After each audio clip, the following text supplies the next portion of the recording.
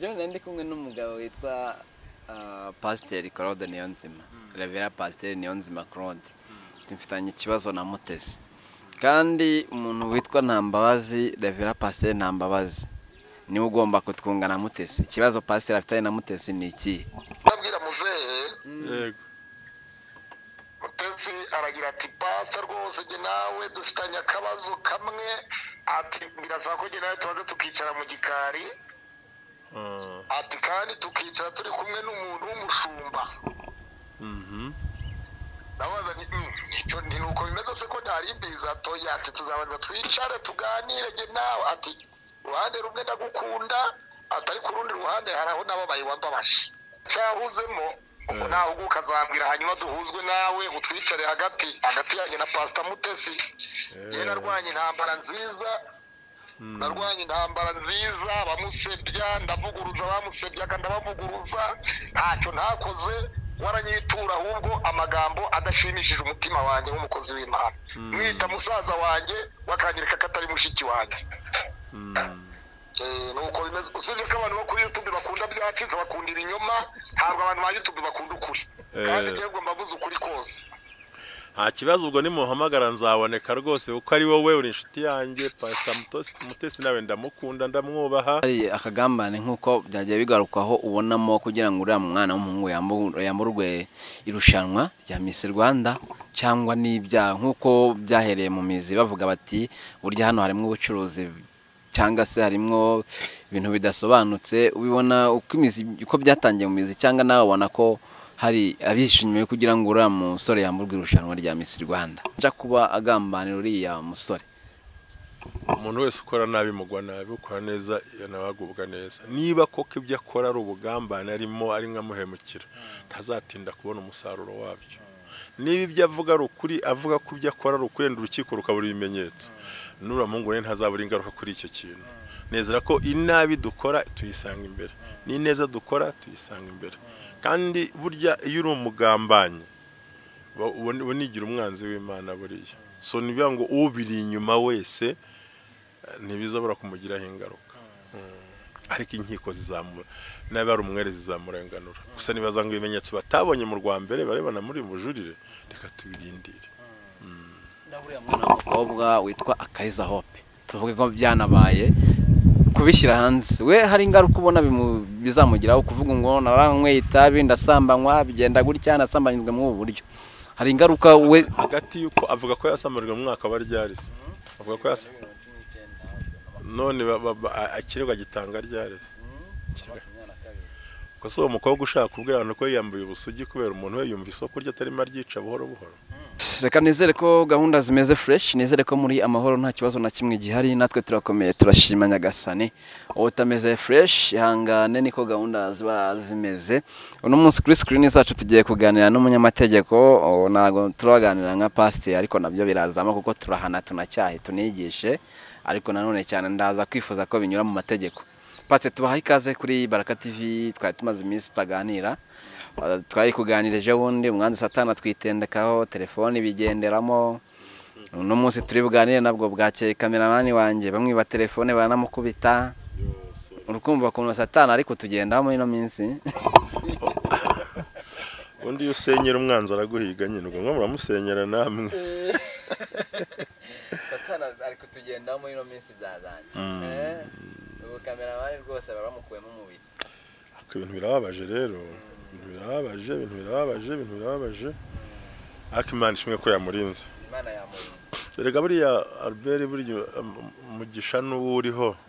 n'amasezerano nayo humeka, bityo ubwagihumeka Imana irakora ibindi bitangaza cyane. Ariko n'abantu bakurikirana ibigano bakanezerwa bamusure. Bakuri bamusure. Bamusure rwose, bamusure. Banyuze kuri we kandi nzi ko nawe utari umuntu mubi wajya gukora amanyanga, niba musure pe bamugereho. Kandi amake yanjye n'amake yababyara menshi cyane. Zabura kose nakumvise ko kandi amake yanjye n'amake yawe yabyara menshi, wundi abyara menshi. Yes, nuko nguko gahunda zimeze. Pastor tubaha ikaze. nizere ko namwe mumeze neza ariko mbona mu maso rwose mbona ko uri muryerya ni ngo bavuga niba muri iyi minsi mfite forme ndi en forme quoi je suis en forme ndi mu gihe cyanjye mu myaka yanjye muri bwite yanjye mu ndangagaciro zanjye mu ndangamakosa y'abandi bambonaho ndashaka so proud nuba nishimiye uwo ndiwe icyo ndimo nkora nicyo nshaka kuzageraho niko gahunda zimeze cyane rwose Pastor abantu bajya babaho kugira ngo bavushe umugisha wundi muntu bamwambure bamukuye mu maboko neza neza ese umuntu kwambura ubuzima aba yagusigiye iki ubundi buriya yavuze megani 17 bavuga ngo inshuti zikundana ibihe byose kandi umuvandimwe avukira gukura undi mu makuba ariko hari abantu baremewe kugira ngo kwangiza iterambere ry'abandi kuvutsa iby'abandi kuvutsa amaboko kugutandukanya n'inshuti hari akabona byitse posting umuntu akabonye araseka ambwira amakuru ndumirwa numva wambwiye ndamuzi kuruta uko wamubwira nakantu navuze ngo ihuye n'umuntu mubi yaguha abantu babi bakwangiriza ubuzima bwawe bahora n'umuntu uza gusiga abantu beza ahita mbwa ati umuntu uvuze ni kana kandacika se namubwira ariko genzi ko ari byo buryo iyo umweretse inshuti azi gukuraho nuvuga nk'umpamagaye ntingira nkwereka Robert inshuti yawe tuganira ugahitamo inshuti ya Robert ryagashaka ukuntu mpava yansiga icyasha ni yashaka ibintu bifatika cyane ko burya ntabwo waburaho umuntu ikosa umuntu ahora nikosa muri we ryinshi cyane rero umuntu abaho baravutsa abandi amahirwe ariko icyiza kirimo bakuvutsa amahirwe n'ubundi ava ku bantu ariko ntibakuvutsa amahirwe ava ku Mana kuko Imana yo muragumana n'abatayubaha irabibakorera cyane umuntu yikomeza ku Mana abantu ukabareka ndi kubona ari umupasiteri witwa Desire.gakiza.org ari kuvuga ngo abanyacyangugu ngo bageze hose nubwo bacuruza itaka ngo barunguka ngo kandi ngo rero umugisha Imana yavuze sinabikurikiye neza cyane ngo kandi ngo nudakishijwe ngo umugisha ngarawufite nabati konjya mbona bakubiswe ra yafatiye ko bahura yafatiye ko bahura buri munsi baganira ntiyageze mu cyaro ngaruru cyane hani kigarahure nabo kandi barahari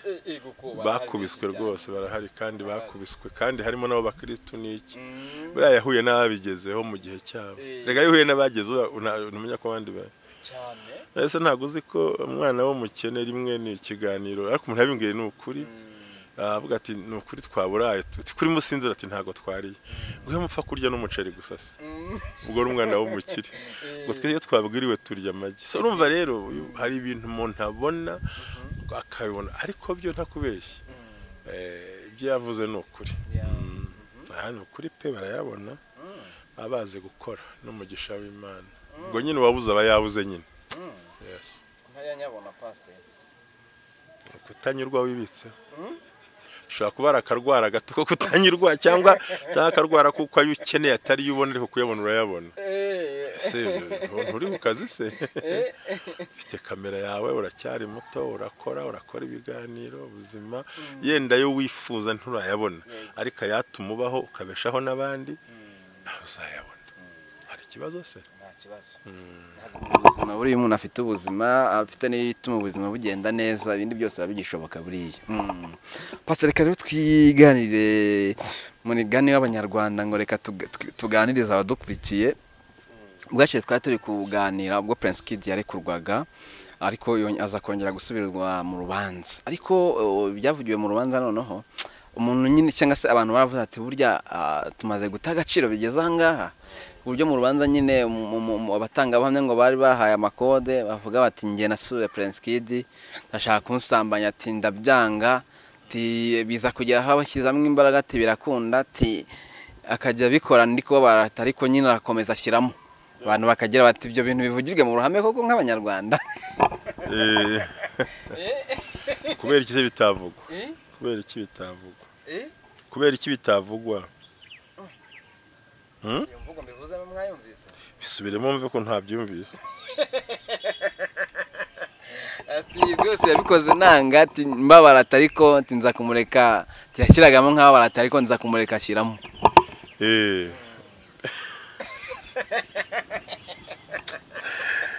Robert igihe numva ko nta gitangaza kirimo ariko nta gitangaza kirimo kuko mwe mwatekereje ibindi ariko yabivuze siyo mvuga yabivuzemo se Erega buriya mu rukiko haba hakora ibimenyetso kwa sibyo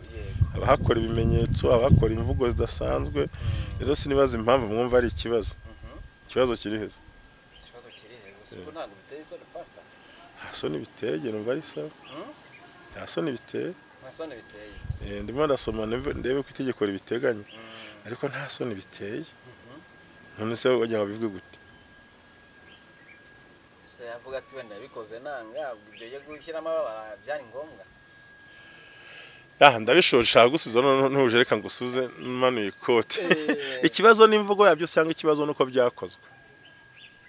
ikibazo n'imvugo yabyo naho byafugiwe mu ruhame none se iyo babikora ntibigenda uko babivuze se njye mbona ikibazo cyenda ntabwo nshaka kutinda ku mvugo y'abavoka n'abanyamategeko ngo byavuzwe n'umwavoka ariko umwavoka afite ukuntu yabivuze ariko kubivuga ubwabyo nta sizo mbaraga zatuma uriya musore ashinjwa icyaha yakoze kuko agomba no kuzana n'ibyo bimenyetso byerekana ko ahantu yahinjiye koko ariko ko amagambo imvugo ni ibintu wese yazakubitaho ngaho kandi abantu baburana umwe aba yigiza nkana ashaka kwerekana inkuru akerekana amarangamutima kandi mu rukiko ntihakora amarangamutima hakora ibimenyetso yavuga ngo uyu wese ntiyabaraganye we niba byarabaye uko abivuga kanakabya gusa ikibazo nuko twibaza kazagaragaza ibimenyetso bw'ubwo babare n'impamvu byagenze gutyo nibwira ko wabikoze mu rukiko sinari mpari yanerekanye impapuro zo kwa muganga zerekana icyo bikomere yahuye nabyo muri icyo gihe eske niba tarareze mbere uyu munsi bakuraho ibyo bimenyetso kuriya musore yaba yabikoze ntibibegerwe mbere ntago bifata nk'icyaha jewe ubwere bwe mbutegereza ku nkiko mbabare nkubwire gutyo nk'umunyamategeko kuko uyu munsi mvuze ngo ni umwere cyangwa se umwere ni umwere cyangwa ntari umwere nabangiye kubeshya ariko itegeko ryo ryereka ubucamanza no werekana ubwere bwe mu gihe cyose akiregwa aracyari umwere kandi bwa mbere bagize gute bamugize umwere tariki 12 Ukuboza 2022 nibwo urukiko rwisumbuye rwa Nyarugenge rwagize umwere ku byaha yari akurikiranywe byo gukoresha undi mibonano mpuzabitsina gahato gusaba cyangwa gukora ishimisha mubiri rishingiye ku gitsina no guhoza undi ku nkeke bifitanye isano n'imibonano mpuzabitsina yagizwe umwere aza kongera gusubizwa mu rukiko ntakibwo atasubiye muri gereza ntacyo ntabura nari hanze se ntabura nari hanze n'umwere burakereka ubwo ro kuva ari umwere nanjye ndamwita umwere niko bimene ku rukiko rwavuze ariko ubwere bwo kuri bufitwe n'Imana ishobora byose ko niyizi bibera aho tutabona ariko dushingiye ku by'urukiko umwere ariko uwagambiriye kumufungisha ntabwo yaruka atongeye kumushyirishamo n'ubundi icyo nashaka kuvuga muri ubwo buryo bw'imico urukiko rwamugize umwere nanjye ndamubona nk'umwere uyu munsi n'umuburanisha nawe ntaga muburanisha nk'umunyabyaha kuko bongeye kumujurirana kandi uko ngize kubwira ko bazamujurirana ngize kubwira cyagiye n'abantu baranandakarira bavuga ukuntu ariko nabonaga ko mu mategeko uhita ubibona umuntu wese wahagurukije kukwangiza ntajya aruhuka atakwangije kireke yahuye n'imbaraga zimubuza kukwangiza rero wateguye plan yo gukora biriya bintu ntabwo yicaye ariko none inkiko z'u Rwanda nazo ziri maso kandi nabo bazazana ibimenyetso baburiye mu rwa mbere se mu rukiko rwa mbere ugira ngo ubu bari buzane kuvuga ngo yababaye ngo bagira barabyise ibyo n'ibimenyetso se ayo n'amarangamutima no gushaka kuyobya ibintu zana ibimenyetso kuko ndibwira ko urukiko rutari kumurekura ibimenyetso babifite nka pasiteri rya jambo ryavugiwe mu ruhame ubona ntacyo ritwaye twivugira ku muco bisanzwe utagiye kungora koko cyane ko ntaryumvise niyo mpamvu ntarihagararaho kandi wowe waryumvise kandi sinaryumvise kuko naje kumenya ibintu by'inkuru burya nshobora gutangira inkuru mvuga ngo nabonye Rubera afite amazi aho arimo akorera ikiganiro inkuru ikaza ngo Rubera yari afite wayini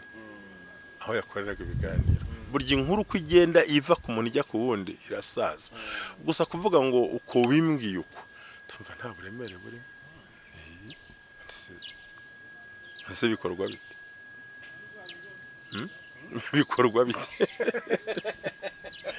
ibyaba ubabara n'utabara bikorwa bite so kugenda no kugaruka se muragenda ntabara se so kugenda no kugaruka hari ikibazo so kugenda no kugaruka ukagira ubwo ugenda urugendo rukarangira. So ntekereza ko nta yindi mvugo umwavoka yari kubona ari kuvuga gute se kitumva nta kintu numva gikabije kiri atwaye kuremereza ibitaremereye niba ho ko yarabivuze ubwo nibwo buryo yumvisemo. Nizere ko umwavoka wo ku ruhande wa prescribe afata iyo ni nyandagazi n'imvugo se twita imvugo nyandagazi yo ngiyo rube ntago ari imvugo nyandagazi gusa nyine twenyine tuvugana sibye ngira ngo na nyakubahwa president ayumvise ukuntu yavuze ukuntu abantu benshi bica Kinyarwanda umuntu ashobora kukivuga mu mvugo ye yagikene cyangwa mvuga bushoboye gikeneye Kinyarwanda ariko nkuko wumva ngo sabwo nta bwabindi bajya bavuga n'iki byose noneho ngene n'umwe ngo wamaye amayinite wamaye ukuveje amaye ntago uzi yari ngo wamaye kandi ntari wamaye ngo wamaye ukuvuga ngo wamaye ngo wamaye amayinite yende wamaye ntabwo sabwo sinzi ariko bavuga amagambo kumva guteye ubwoba. Ibyo rero mu mvugo y'umuntu ntago twajya kumujija ngo yavuze imvugo nyandagazi ariko yavuze ngo yabikoraga babara kandi tuzi ko kubabara nyine nabwe ngo ni va-et-vient so kumusani ko ibintu bikorwa kuba giti hari akagambane nkuko byagiye bigarukaho ubonamo kugira ngo uriya mwana w'umuhungu yamburwe irushanwa rya Miss Rwanda cyangwa n'ibyaha nkuko byahereye mu mizi bavuga bati burya hano harimo ubucuruzi cyangwa se harimo ibintu bidasobanutse ubibona uko byatangiye mu mizi cyangwa nawe ubona ko hari abishimiye kugira ngo uriya musore yamburwe irushanwa rya Miss Rwanda. Njyewe ku ruhande rwanjye buriya sinjya nkunda gukurikirana ibiganiro byinshi burya nta mwanya uko mfite channel yanjye nirirwaho mbyo ngomba gutegura ninjye giye nyine uyikoraho ngira sinigeze mbikurikira ariko gusa ndavuga uko mbibona jewe nkuko nabwiye cyagiye ntibaramufunguye ariko baramujurirana nahitaga ndeba impamvu rero nkareba nanjye ugashaka ingingo cyabaza kumujurirana ukabona ntayihari ariko umuntu kugusiragiza mu nkiko biremewe buri ntagusiragiza rwose akongera karega bakabigenzura ubwo urukiko ngira ngo ejo bari mu mizi se ahubwo cyakwara kugira ngo bari bagiye mu mizi y'urubanza ngira ngo nabikurikiranye kuko mbere na mbere bagomba kureba ko ubujurire bwemewe. None se imyanzuro yafashwe mwayimenye bazatanga imyanzuro ryari bazatanga reka mbere igihe bazatanga imyanzuro n'umwana w'umusore rwose yarahohotewe shingiro bavuga ko yahohotewe Reguta kwambara gukerereza hariho umuntu gukerereza uko abishaka hari no kwambura nyine ntekereza ko nibajya gusoma urubanza nibwo tuzamenya ko rwemeye kubura kuko urumva deja kureba ko ingingo ujuririrwa cyo bari ngo bavuga hari rero icyo gihe rero ntacyo wikwirirwa ubirebaho cyane wikugurushya ubireba ni ukuvuga ngo ingingo yonyine bazareba ko ubujurire bwemerwa nyine icyo bagiye kuzakora hari ingaruka zizabize pastor kuri uriya mwana w'umukobwa Jolly bashinja kuba ahagaze inyuma cyangwa se bashinja kuba agambanira uriya musore. Umuntu wese ukora nabi mugwa nabi ukora neza yanabagubwa neza niba koko ibyo akora ari ubugambane arimo ari nkamuhemukira ntazatinda kubona umusaruro wabyo. Niba ibyo avuga ari ukuri avuga ko ibyo akora ari ukurenda urukiko rukabura ibimenyetso n'uramungu ne ntazabura ingaruka kuri icyo kintu. Nezera ko inabi dukora tuyisanga imbere n'ineza dukora tuyisanga imbere kandi burya iyo uri umugambanyi ubonigira umwanzi w'Imana buriya so nibiya ngo ubiri inyuma wese ntibizabura kumugiraho ingaruka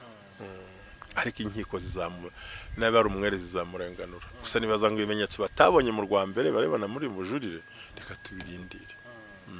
Ndaburiya mwana w'umukobwa witwa Akaiza Hope tuvuge ko byanabaye kubishyira hanze we hari ingaruka ubona bizamugiraho kuvuga ngo naranywe itabi ndasambanywa bigenda gutya nasambanyijwe mu buryo hari ingaruka we hagati yuko avuga ko yasambarijwe mu mwaka baryarisi avuga ko none akirwa gitanga ryarisi ko so umukobwa ushaka kubwira abantu ko yambuye ubusugi kubera umuntu we yumva isoko rye atari maryica buhoro buhoro gute se kuri gica buhoro buhoro wenda yari yaratinye kuvuga abonye abandi bavuze aravuga uti nanjye naraburiyeho ibintu byose muri iyi saha mwuka w'ubugambanyi abantu barangana reka ikese tuyishyiremo ngo yenda tuvuge ko byanabaye ariko harimo n'akarengane n'iki byose n'ubugambanyi ariko akenshi bushingiye kuri bamwe baba bafite inyungu zabo zihishe hirya iriya kuko buri gihe umuntu wese yagukorera ikintu ariko afite inyungu yahishe hano inyuma utazi ariko bizantekereza ko hamwe no gusenga hamwe na Mungu Imana izamurenganura nako ni n'umugabo nakungira ngo haro ariko ubu ni umugabo nyine mu rukiko ni umugabo biriya bizarangira ibyo mu rukiko mujye mubiharira abacamanza none abanyabwenge barareba babifitemo inyungu yo kujurira bazajurira baruhe abandi bayigiramo bakora ukundi ko nta kiremereye gihari muhumure nta kiremereye rego urukiko ruravuga ese uko umushinjacyaha avuze cyangwa ko mwavoka avuze ugira ngo ni ku rukiko umunyamategeko umucamanza aricara akiga ibimenyetso ngewe ntekereza ko ari procedure yo kubanza kwemera ko ubujurire bwakirwa rero nimara kwakirwa uzabona uzumbaze none reka twifate twe kuvuga ibintu bitarabareka banze bakira ikirego cyangwa bagihakana uwo munsi bacyakira cyangwa akagihakana uzagaruka no nkubwire n'ibindi ntavuze kandi byari kuba bisubizo byabyo ariko kubera ko twasa nk'abantu bavuze ibintu bitaraba ugasanga ejo bakwishyuza undi muntu wundi cyane ko social media ndayitinya ahubwo niwe Baraka niwe usha abandi basinjya mbemerera reka ndaza nzajya mvuga Bibiliya niyo nshoboye nivugira iby'umwuka wera n'iby'imbaraga z'Imana ariko ibindi nibamara kwemeza ko bujurire bwakiriwe uwo munsi uzahita umpamagara noneho nzaguha n'amategeko n'ingingo mite njya mu idosiye nayo nyisome noneho nkubwire nkwereke ni aha naha iki ni ikinyoma ingingo ntibayifite naha urabona izina Prince Kid nubwo yaburana agatsinda kuko mu rubanza turavuga ngo ufite ibimenyetso umwana w'umukobwa nawe ashobora kuza kandi byamukora akabura ibimenyetso Prince Kid we nta ngaruka mubona bimufiteho pastor Shimwe Dieu nta ngaruka afite abonye afunguye uko bamushagaye none se ko kibamwitayeho kugira ngo ntibamwitaho erega ukurushaho kurwanya umuntu ni nakurushaho kumushakira abakunzi utabizi mo urwanya umuntu akamwirukankana ukamutwika kabisa ni nako n'abakunzi be biyongera kuko bagenda bareba ibimenyetso by'ukuri kuko abantu bose ubwira siko bapfa kwakira ibyo uvuze hari abo ubwira bakumva bakajya gucukumbura ukuri kwabyo hari nabo ubwire bakabyakira ngo yego nibyo koko ariko abanyarwanda bamaze gukura ntago bapfa kubamirisha ibyo ubonye byose ni ukuri buriya icyo batabizi buriya Shimwe Dieu niwe mwaramukorera publicité kuko umunsi yamaze kuvamo yatsinze nibwo muzabona imbaraga z'ibyo bintu kuko burya akenshi uburebere bwawe buterwa n'icyo uhagazeho nta ngaruka n'izi ngaruka ziye ntabonye ko yafungwa ko abandi bamukunda bavuga barumukora comment atukana n'iki byose so rero kuba siragizwa ni nako kuri kuzagaragara kandi nabwo n'icyaha n'ikimuhama abantu bazumva ko biba byabaho nibisanzwe nta ngaruka byamutera ahubwo niwe waziteza kandi namaze kumushimira ibintu byinshi kuba atagaragara kuri social media yavuga kandi afite uburenganzira yanavuga so kuba cecetse ni byiza cyane urareka abantu ro bakavuga abandi bakavuga babandi uzi ko bazamugiraho ingaruka ubwo bikamubera impamvu yo burya yaza kugaragaza ubukwe ngabushyire ku mugaragaro ko tutabutaha twese oya nta mwanya nari kubona kumutwerera byo nari kubikora ariko umwanya we nta je nibigombera kuntumera no kubwo ntamenye umunsi bwabera naga byarangiye murenge gusa ntabwo barajya muri murenge gusa bayira ntabyo mbanzireka ndashakira nimero za Theodore oya ndetse naziburiza umusitari nkuriya nazibura rega buriya no gufungwa kuriya ni ikimenyetso cy'ubusitari ubundi umuntu wese ugeze mu rwego rwiza baramurwanya uko wakora kose ubu nawe umunsi umaze guhitinga ukaba Albert nyawe ukaba ufite ibyo ufite abantu ba contre 6 baziyongera bariya baraciritse azamo n'abanyembaraga noneho banagure namwe ku muhanda bakuvuga ibintu uko bimera no kuvuga ngo ubundi nabivuze buri gihe ikimenyetso cyerekana ko ukomeye no kugira bakurwanya benshi cyo kimenyetso nta kindi buryo kuri bya ntuzatekereza ibindi niki hasi umuntu umurusha amafaranga ntiyakurwanya nako umuntu akurusha amafaranga aba yagukoresha ariko urusha amafaranga urusha icyubahiro urusha ubwiza urusha ijambo urusha abaturage uri umuntu uri popular watudashoboka urusha abantu ibintu by'ubushobozi urusha abantu amaboko byanga byakunda bakwitendekaho nkuko umunyonzi yitendeka ku modoka abona ko umunyonzi yitendeka ku ikamyo izamuka azibeshye uri ko yitendeka ku ivatiri umunyonzi yafata ku ivatiri kubera iki se yafata za ku modoka nziza afata ikamyo kubera iki kamyo ipakiye ibintu biremereye kandi irahaterera rero iyo umuntu afite ibintu agenda gake bamwitendekaho ni benshi ariko kwitendeka k'umunyonzi ku modoka ni gukura nk'umuzigo uri mu modoka imbere sako wakumvise kandi hari aho ugera umunyonzi akavaho rero hari aho ugera abitendetse bose bagahunguka bakamanuka ugakomeza so rero ni ikimenyetso kuko umuntu wese urusha ubushobozi bumva yakumanura iyo abuze uko akumanura ashakisha abandi bakumanura nkuko nigeze kubwira abantu tuganira n'abantu ubundi umuntu wagukomerekeje ntajya yifuza ko kiri gikomere ahubwo yabuze uko gukomeretsa ashaka abandi bacyongera ariko gahoro ukomeretse ni byiza rero ko nka Prince Kid cyangwa Shimwe Diodone atagombye guha ibyishimo abamutera akababaro muri make mu mubabaro bamushyizemo yibaha ibyishimo narwane bekigabo yishime ntarakare agwiza imbaraga kuko bizarangira yes bizarangira wagira Johnny nimba kuko abyihisha inyuma ntago mbizi ko nta makuru ye mfite ibyo biravugwa ntago nabijyaho ibintu bya biravugwa ndabyanga rwose biravugwa ntago ari ukuri aramutse abyihisha inyuma se yabigiye imbere bikagaragara akabivuga ku mugaragaro ubundi ko gihe cyo kintu nkunda buriya ubundi rwanya umuntu bimwereke ko mutari muri ace mu kabandi uce ku musozi cyo nzi cyo biriya tubwiye ngo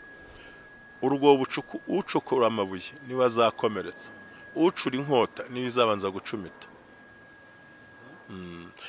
imigani 12 umurongo wa 3 baravuga ngo nta muntu ukomezwa no gukora nabi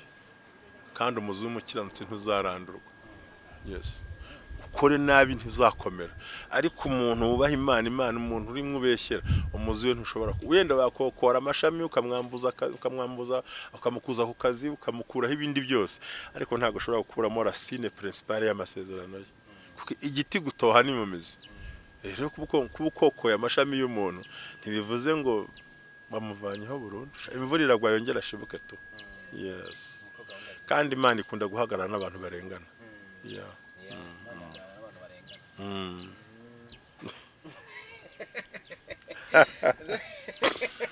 okay kambabazi John ndi kumwe n'umugabo witwa Pastor Claude Niyonzima Reverend Pastor Niyonzima Claude mfitanye ikibazo na Mutesi kandi umuntu witwa Ntambabazi Reverend Pastor Ntambabazi niwe ugomba kutwungana Mutesi ikibazo Pastor afitanye na Mutesi ni iki nzi franchement ntacyo nzi ko bari inshuti ibindi nta bindi nzi yenda ubwo nakingezaho nsabahuza pe kuko n'ubundi inshingano yanjye ndetse na kampani yanjye no guhuza abantu nsabahuza ariko ikibazo cyane ntago nkizi no kuri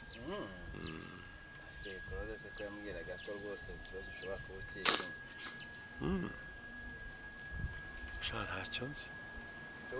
Claude kujya kwa Mutesi kwerekana ko Mutesi akagiha akiri etaje hari ikibazo yabonyemo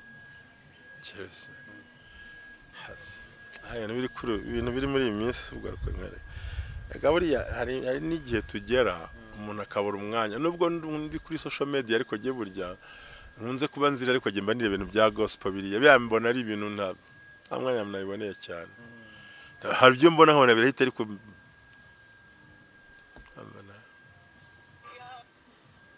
Hello? Pastor muraho neza? Muraho n'amahoro y'Imana. Murakomeye? Ndakomeye Albert Niyonsaba Baraka. None se? Karame. Ariko nuravugana na Reverend Pastor Ntambabazi. Eh? Nagura avugana Ntambabazi? Oya.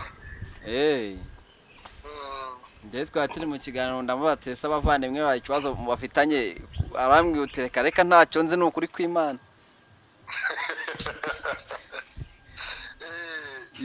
arambwiye uti nta kibazo nzi Pasiteri Claude afitanye na Mutesi ati nari nzi ko ari inshuti ubwo byaje kuzamba gute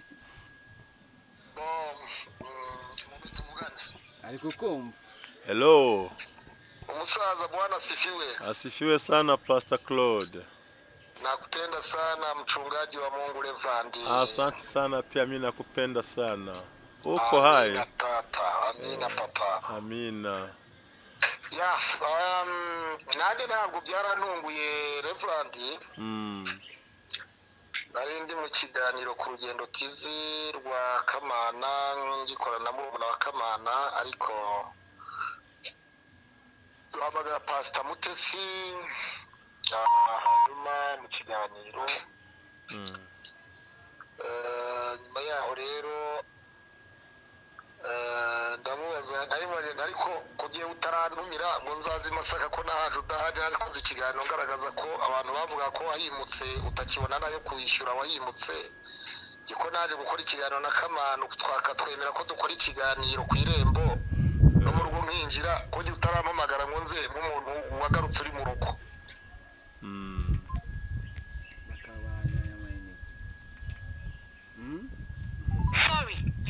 Yesu Kristo abana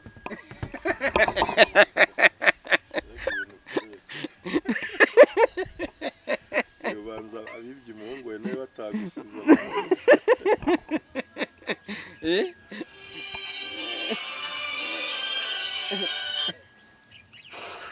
Pastor amayinite yaranshiranye ariko se Baraka kunzi ko YouTube ntabwo ihemba YouTube irahemba ugomba kugura ikarita y'ukwezi ya Baraka bigomba kari mwebwe se mwabikora ko mutari kubikora nyine twebwe se ko tutari YouTube ariko musabiye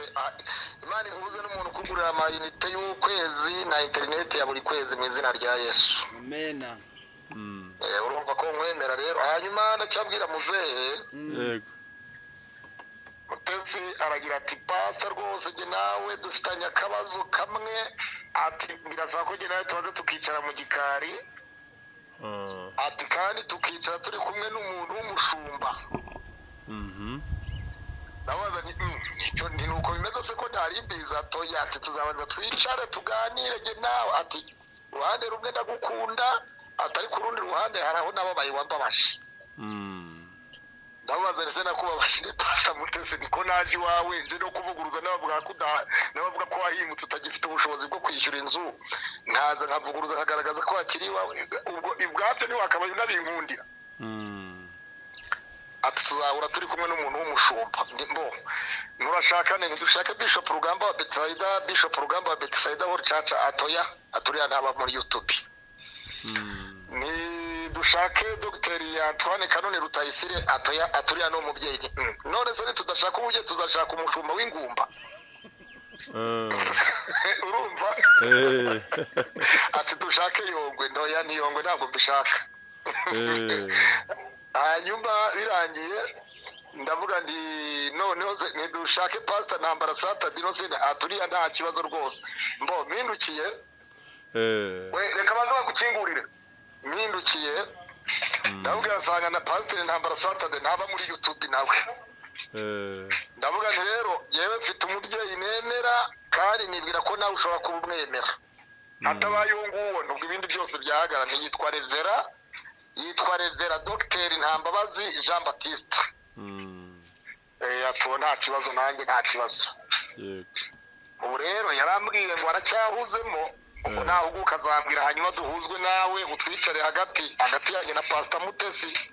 ye narwanye intambara nziza bamusebya ndavuguruza bamusebyaga ndabavuguruza ntacyo ntakoze waranyitura ahubwo amagambo adashimishije umutima wanjye nk'umukozi w'Imana mwita musaza wanjye wakanyereka katari mushiki wanjye nuko bimeze usibye ko abantu bo kuri YouTube bakunda byacize bakunda ibinyoma ntabwo abantu ba YouTube bakunda ukuri kandi ngiye ngo mbavuze ukuri kose nta kibazo ubwo nimuhamagara nzaboneka rwose kuko ari wowe uri inshuti yanjye Pastor Mutesi nawe ndamukunda ndamwubaha nkuko nawe nkubaha muri abantu mwagize uruhare muri societe nyarwanda muri abantu mwakoze ibintu byiza mwese muhumure bizagenda neza kandi tuzaganira kandi ndabashimiye ko mwampisemo Imana ibaguhe umugisha mwinshi niko bimeze utakwemera ahubwo utakwemera yaba yemera abazimu ayiwe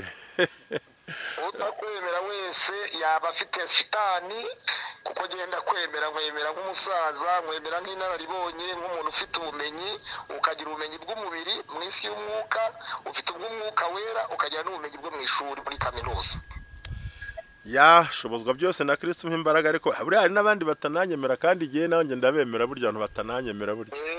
ariko buriya politike yose buriya n'abavuga butumwa tumeze nk'abanyepolitike mu by'iyobokamana ntabwo ushobora kujya mu giterane ukabwiriza abantu 3,000 2,000 bigakizwa 1,000 kikifata ntabwo rero turero kwemeza abantu bose abemera bagomba kwemera batemera na Yesu yazamutse mu ijuru ahari abamwemera n'abatamwemera yego arabwo yarambaje Ruben ndamubwanigiye nta kintu mbiziho ariko ndi tayari kandi ndi tayari rwose kandi bizagenda neza muhumure nyaboneka kandi ni byiza ko tuzihuza maze amabanga mufitanye yenda yihariye yacu bwita gume muri dukora umurimo kuko buri ikintu kitana bashaka no kugira ngo abantu barwane abone ko Yesu yaravuze ngo iyo ubwami bwigabanijemo ababugiye kurangira urumva naramubajije ariko Pastor uyu murakiye wakiriye Justin yagusebeje avuga kuri indaya avuga ko wakoze gapapu mu bagabo avuga ko atwaye abagabo b'abandi avuga yuko utakwiriye gushaka urugo rwa gatatu utazabana na Rusagara kamarade yavuze ko washatse abagabo 6 abo bose bakandagiye iwawe nta wasubiye n'ibyo yavuze ngo bazanye indabo abandi bazana ibitoki bazana amata none gikutaramamagara nk'umukozi w'Imana wahagaze mu kimbo cyangwa ari kwihagararira nkavuguruza ibyabo abantu bavuga kuko nge nari inkusi Mwese Pastor wagiye hari utegereje ishimwe hariya nagiyeho ntegereje ishimwe rituruka ku Mana none ibyo Umunyarwanda yaravuze ngo mwaramutsiraguma rero iyo umuntu amarutse ku kibuga ku ndege yarangiza ntasuhuza umuntu wahagaranye nawe urumva ko ntabwo ari byo rwose kandi buriya Baraka urimo gukora ikiganiro na Reverend Ntambabaza abantu badakoze se batarebye views z'ikiganiro ujye umenya ngo abo bantu baba bakwanga 100%. Rero buriya kuramutswa kwa Baraka nabakora views nubona abantu bakoze views ikiganiro cyare ujye umenya ngo abantu bakusuhuje basuje Baraka. Kandi sugurumva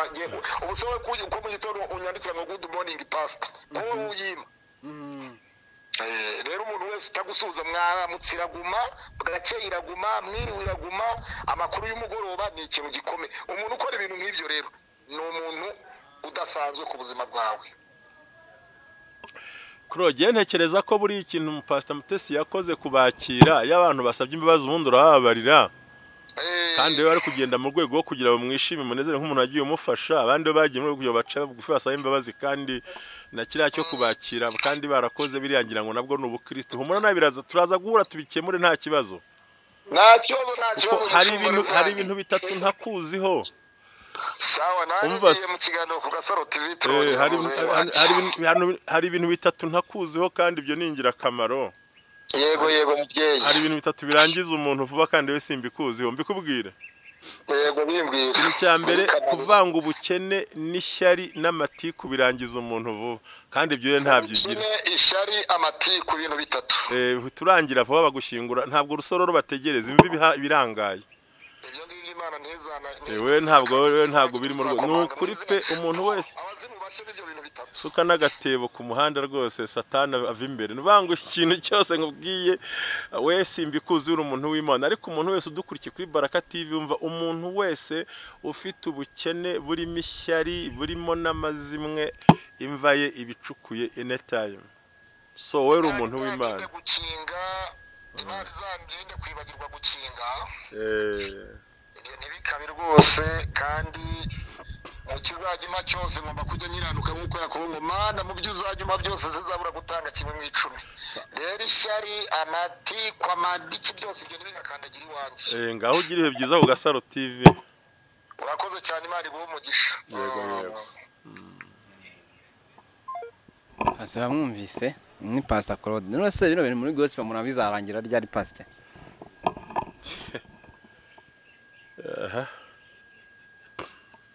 ntabwo amahoro azahora isa adatsembyeho urupfu Bazanyabona namwe mubanje kureba hirya ndabyo nashaka gutekereza amagambo amwe murashaka ibintu birangira murashaka kunyuranya n'ibyahanuwe yaravuze ngo naje gusuka umuriro mu isi hasigaye iki Tandukanye umwana na nyirabo. none si ikibazo ni kimwe ese amadini avuka ibi byose mba kureba hari muri ibyo yarimbye ngo ntabwo amahoro azahora ngo kereka Yesu atsembyeho urupfu niki ibi byose bizarangira nuko isi izabirangiye ibi byahozeho byabayeho nta gishya kirimo nuko gusa mama iboneye ku bantu ariko uhereye na Petero na Paulo ntibumvikanaga burya barabagabo bahanganye byahatari. Pastor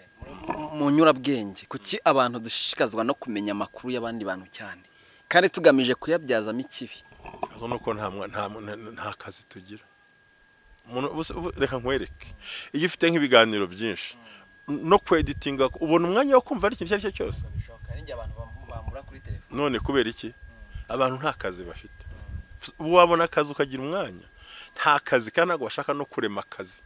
ahubwo barashaka amakuru kuko yenda yifuza ko ya makuru yabyaza umusaruro ku wundi muntu runaka either kukwambura abantu bari kumwe nawe kabiri gusiga izina ryawe bakarishyiraho icyasha noneho gatatu no kugira ngo uzimurangire burundu bakuzimye ibyo rero bigirwa n'abantu badafite umwanya wo gukora ahubwo buri gihe bahora bumva bashaka kugira ngo bashyire abandi hasi ariko iyo ufite akazi ubundi ni impamvu nuko nta kazi ntago abantu bakora amasaha yose ariko iyo ukoze ugashyiraho imbaraga ukavunika ugahaguruka uragenda ugatsinda kandi ukagera kure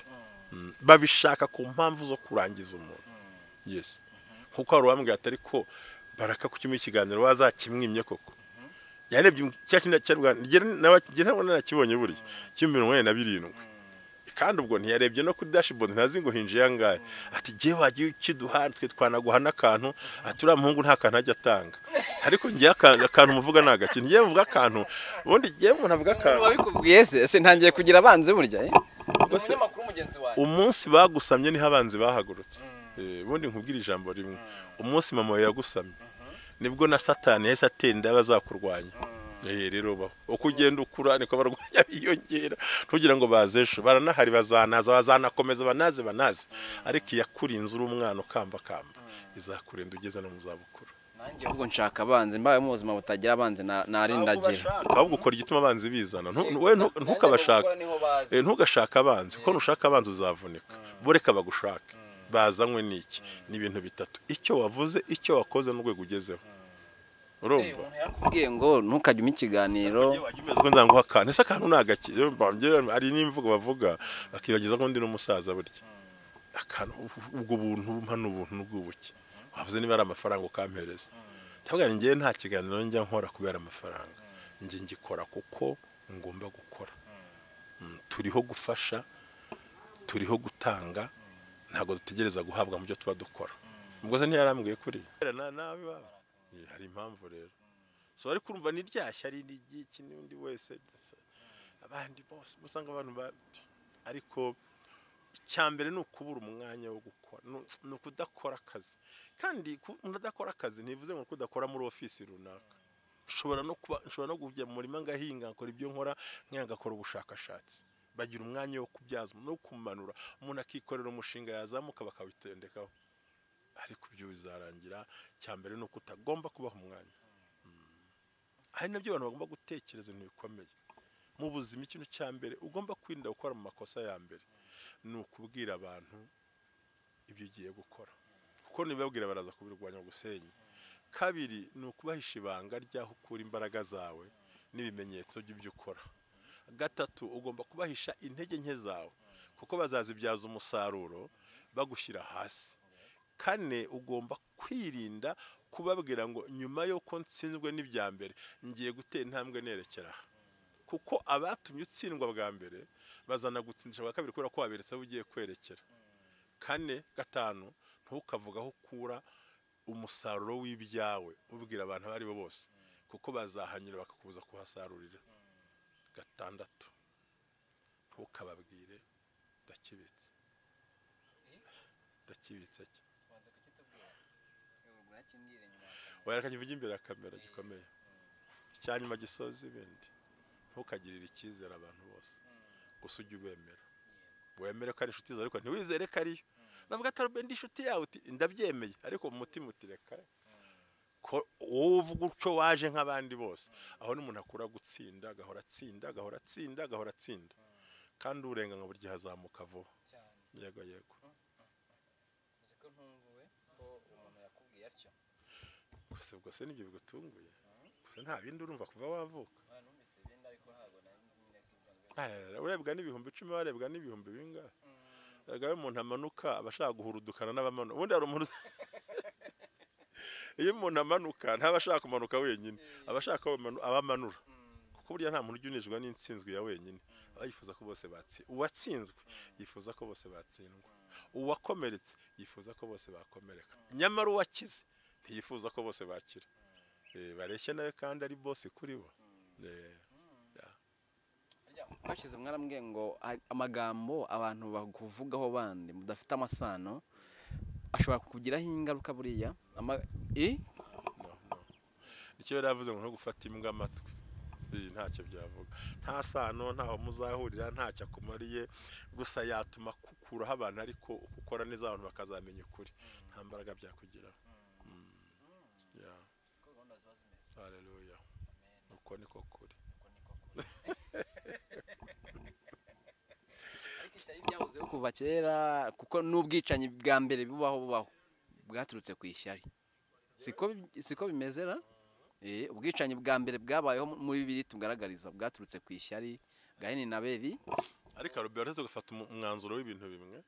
ubundi ishyari urwangano kukurwanya ni rasoro izamura uzi kuzamuka kuko iyo abantu bakuvuye uyiga gukora wenyine kandi iyo ukora wenyine ujye uba successful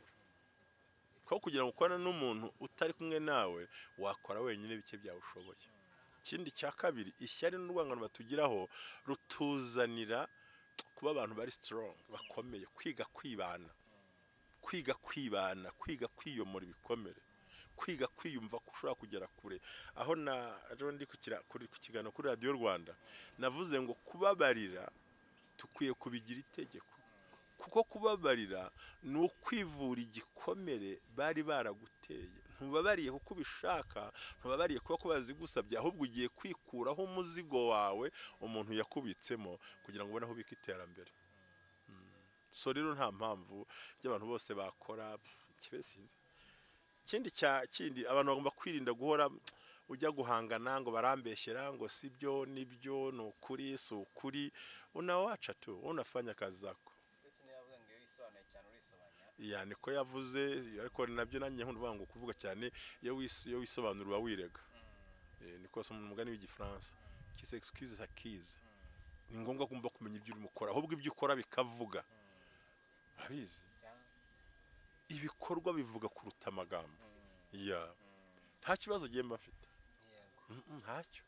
niyo wajya kurica no kavuga ibyo ushaka nk'urugero uzarebe nari nakubwira ngo siba ntuzegewe buri ngiye nk'iryo jambo ese ibyo yavuze dore impamvu ntashaka kuyisiba ibyo yavuze birantera kumenya ko ibyo yavuze niko kuri kwanjye ariko ni n'uburenganzira nifa kuko amagambo batuvuze iyo aza kuba amagambo batuvuze ari nk'ibiheri ubu nta muri kibona uko yishima ariko baravuga pour la parole s'envole mais l'écrit reste sur la parole s'envole amagambo aravuga gacakagenda njye mbabazwa n'umuntu yahana agaciro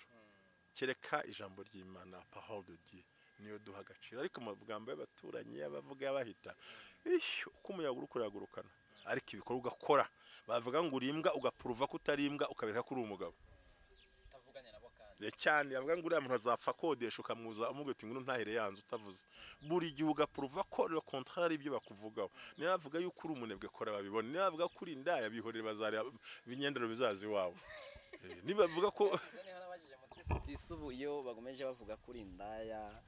ubu musambanyi ntago bijya biguca intege mu murimo ukora ahubwo birankomeza cyane nje nta kibazo baravuga hari n'abavuga ibyo bavuga byose nkabumva ko mu bintu ntazigera nkoraho ikosa sinzigera nkwereka ko wamvuze sinzana kwereka ko nabimenye umuhumuro uteye ubwoba reka nsoze ikiganiro umuhumuro ariko amagambo ni burati kandi ko tukoze ikiganiro cyiza by the way kiranshimishije ibintu rero bizarangiza abantu vuba babyumvise ubukene rumwe amatiku Imana iguha umugisha ndagushimiye ko wakoze ikiganiro kandi urakoze baraka Imana iguha umugisha turi kumwe cyane Imana iguha umugisha tuzongera buri bundi butaha nta kibazo ndahari saha yose ndahari Imana ibaha umugisha nawe baradukurikiye ndabashimiye cyane murakoze